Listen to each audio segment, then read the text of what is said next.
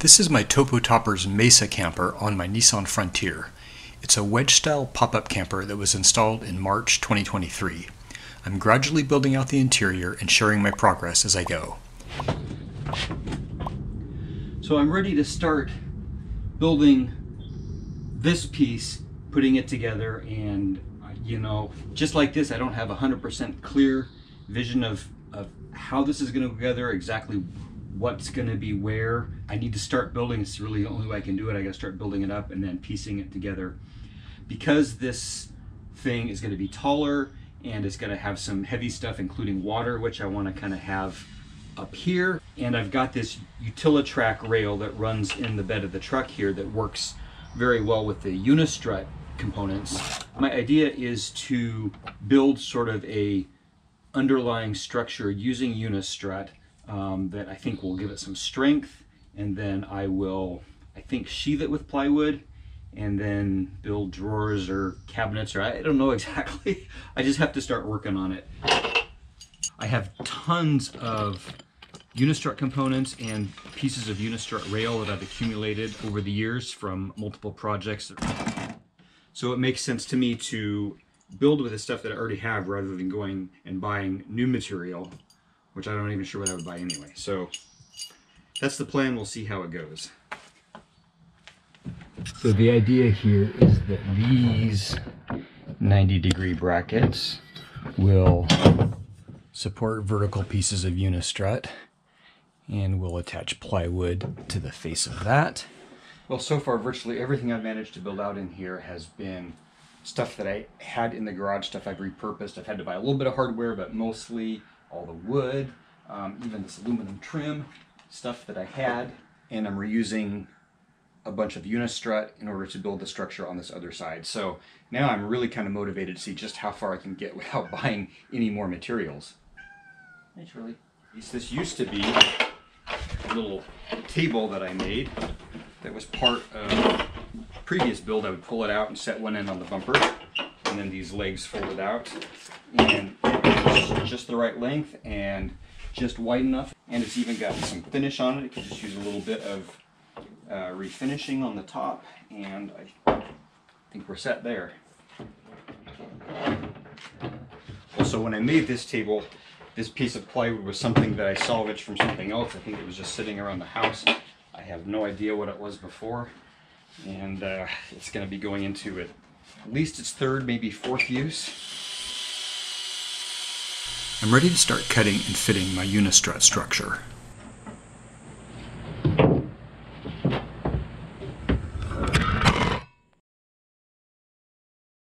You can see how this kind of came together. There's my little countertop and all of the unistrut support going to the utili-track rails. And this is bolted to the underside of this rail that supports the bed panels. And I place these bolts to make sure that when the bed panels are in place, they wouldn't be hitting those bolts. And to secure this onto the unistrut supports, I wanted to actually have bolts pass all the way through rather than just, putting screws up partway into the wood, because this is going to be part of the strength, is this piece. Fortunately, I had some carriage bolts, and so that allowed me to bring those through without having, a big knobby square bolt sitting on top. So those bump up just a tiny little bit, but they're smooth. And this thing feels super, super solid. I feel really good about that. So this, I feel like, was the easy part, and now the much more complicated part is going to be figuring out all of this. I do not know how this is going to come together, but this is how I have to figure out. I have to just build and then start putting stuff in to see.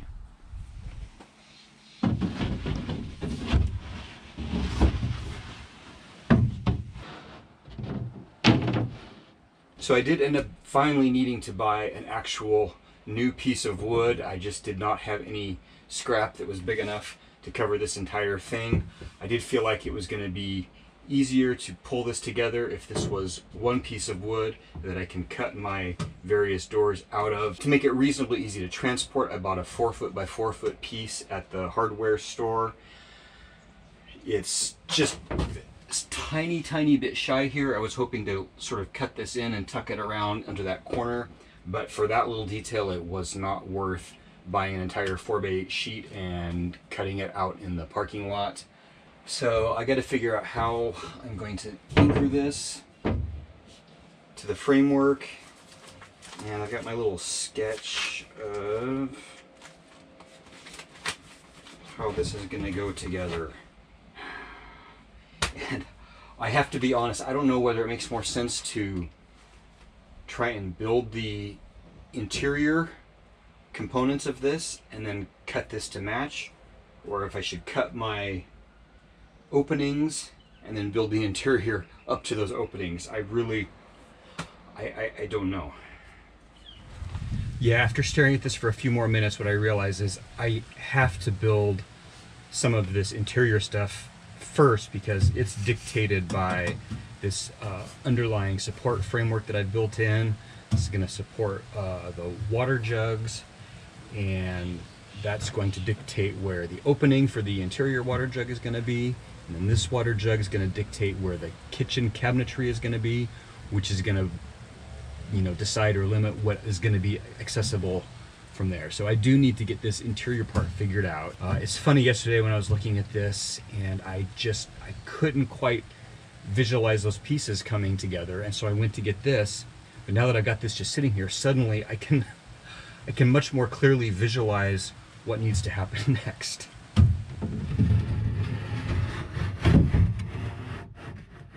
This piece, at least, is something that I got free off of Craigslist, and I am using 3/4 inch for just this piece right here because the 2 water jugs are going to be sitting on this, and I do have a piece of unistrut going across there, and there's quite a bit of support here, but I wanted to give this as much strength as possible.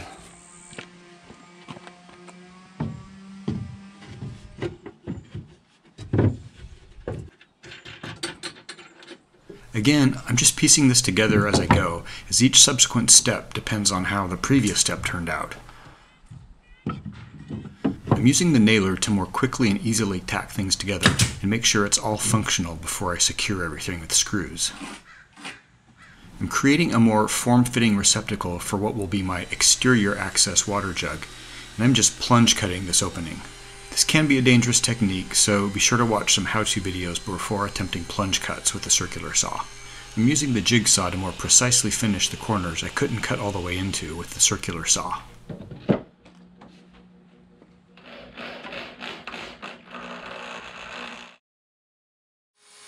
Now I'm working on the end cap of the cabinet, which needs a few notches and angles to fit properly. I have just one more of these 90-degree unistrut brackets, so I am going to use it to help secure this piece. I could use a few more 90-degree brackets here and there, so I'm making some out of a scrap of perforated angle steel that dates back to the very first super basic Forester build. This encloses the interior water section, and then there will be the drawer up here. Let's take a look from the inside. So there's the compartment for the interior water, and that will have a door on it. This will just be covered, and then up here I need to make a drawer. All right, so here's the little cubby unit ready to go in. I had to cut a few notches and things in a few places to accommodate little bits and pieces of the construction in here.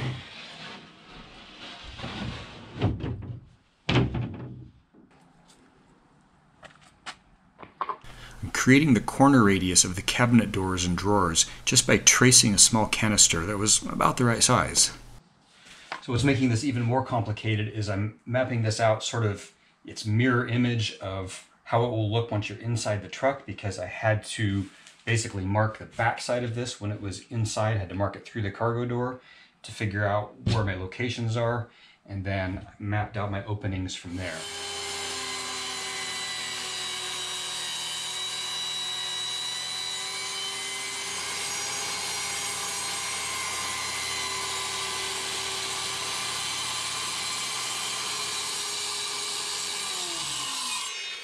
With as much of the straight cutting done as I was able, I'm now ready to go back and finish up the corners with the jigsaw. Now what I found when I was building that is that with a regular jigsaw blade, I could not turn this corner. So I ended up going and getting these much skinnier blades. You can see that they're quite a bit thinner, so they can turn better.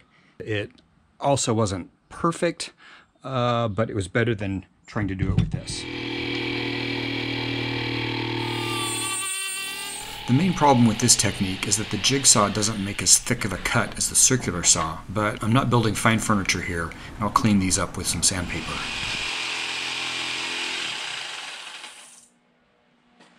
So I just installed the awning yesterday, and already just working on this camper build project that I've been working on, I've had to stop in the middle of the day every single day because it just gets too hot in the sun. I have to wait for the sun to get from one set of shade to another set of shade, and I've been able to just work straight through the day. Having this awning is making it much more cooler and comfortable to work here.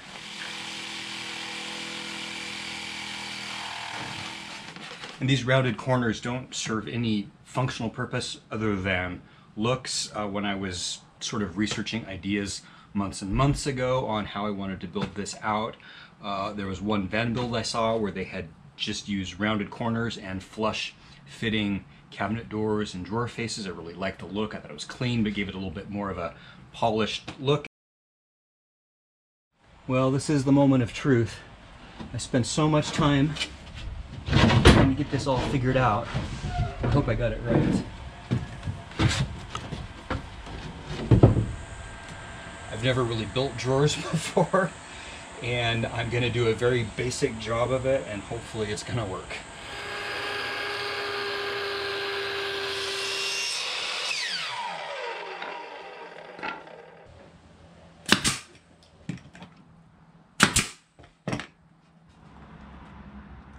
One of the bottom drawers runs into the wheel well in the truck bed, and I don't want to sacrifice any usable space by just making a short drawer, so I'm attempting to build a drawer that kind of wraps over it.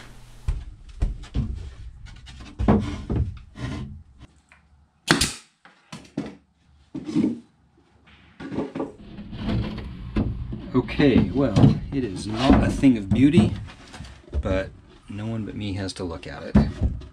It's gonna work. All of the drawers are built.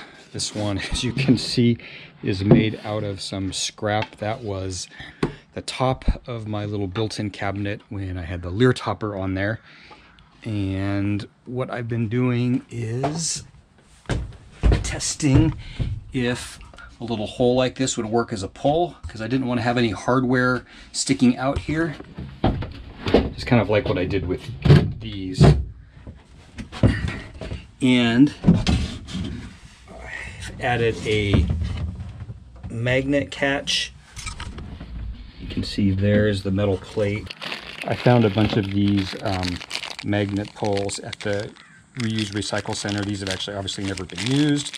They were 50 cents each. That was a great deal. They felt pretty strong when I tested them, so I decided to see if I could make these work. And I'm just testing to make sure this works before I do it to everything else. Looking pretty good. We'll have to see if that's strong enough to keep them in. To drill this hole for the pull, I'm using a 1-inch spade bit. This is a little rough through the plywood, but I don't have anything else. I don't want to buy yet more hardware for this. I just have to do a little sanding to clean those holes up.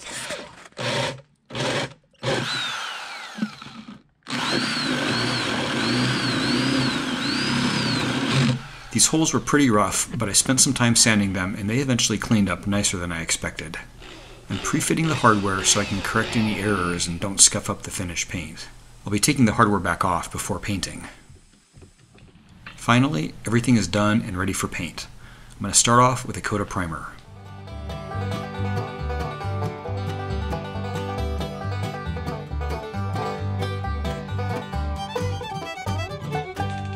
Primer is dry and it's time for the first coat of paint. Tomorrow, I'll do a second coat, and then I'll let that sit and cure for a day or two before I start handling everything for the final install. I'm just sliding all these drawers into place to make sure I've got this piece in exactly the right position.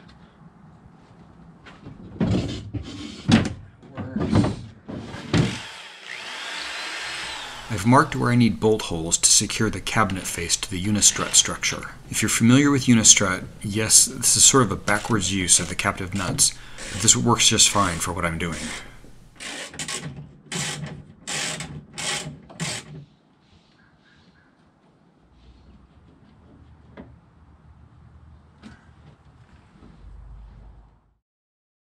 Okay, so the clock has been ticking on my departure for Colorado, so I kind of went into express mode on finishing up the cabinet. It's not 100% done, but it's done enough for this trip. Let me show you where I'm at. So this is all basically completely installed. All the drawers, cabinet faces, everything is in, and as you can maybe see, I've got a little bit of alignment issues with the drawers. That's something I'm going to have to, fiddle with in the future, but they all work, so that's fine. I got this stuff all mounted here as I planned, my fire extinguisher, new, really complete first aid kit. Got my paper towels here. My 5-gallon bucket now has tie downs. I finished out this corner where the plywood sort of comes together and that unistrut was sort of visible in there. Got that finished out with this aluminum trim. My plan is to finish out this countertop with aluminum trim like I did on the bench there. I'm just out of time on that, but this is functional, this is fine. There is actually finish on this edge of wood, and so it's not too raw. It just doesn't look fantastic. All the storage in here has worked out as expected. I've got 10 days worth of clothing in these cubbies and in these drawers, including some sort of warmer outerwear if I need it. This little unit down here, I didn't want to put a drawer here because I'm probably going to build something for a heater into this space, and this was not going to work. But I didn't want to not use this space in here, and so I made this little access so that I can just stuff dirty clothes in there. And then, when I get home, I can pull them all out. Actually, I can pull this drawer out and easily get everything out of there. So it just gives me a fast, easy place to stuff my dirty clothes and not have them in with my clean clothes.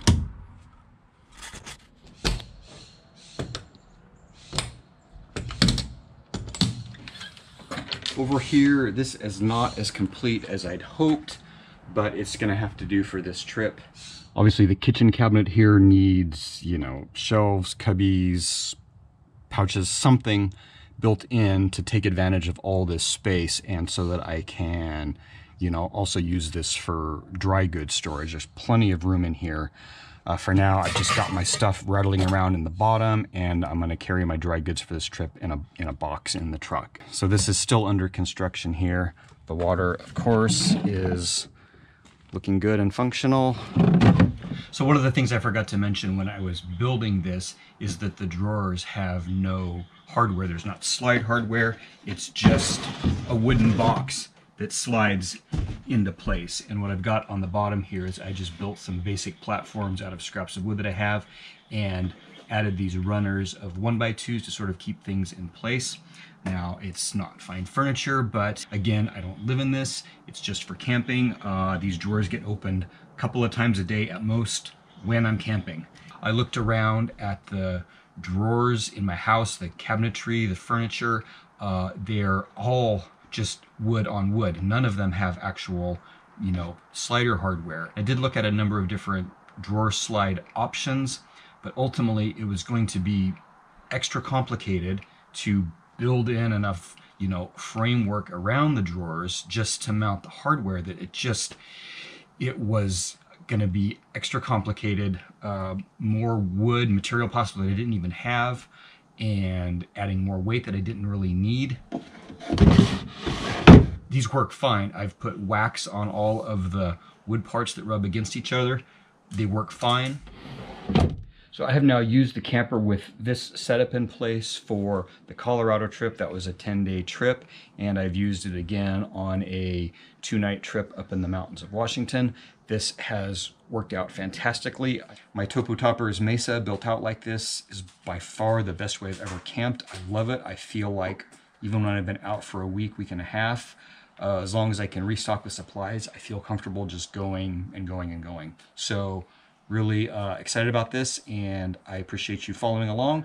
If you have any questions about anything I showed you in this video, just post them in the comments below. I will try to get to all of your questions. Thank you for watching.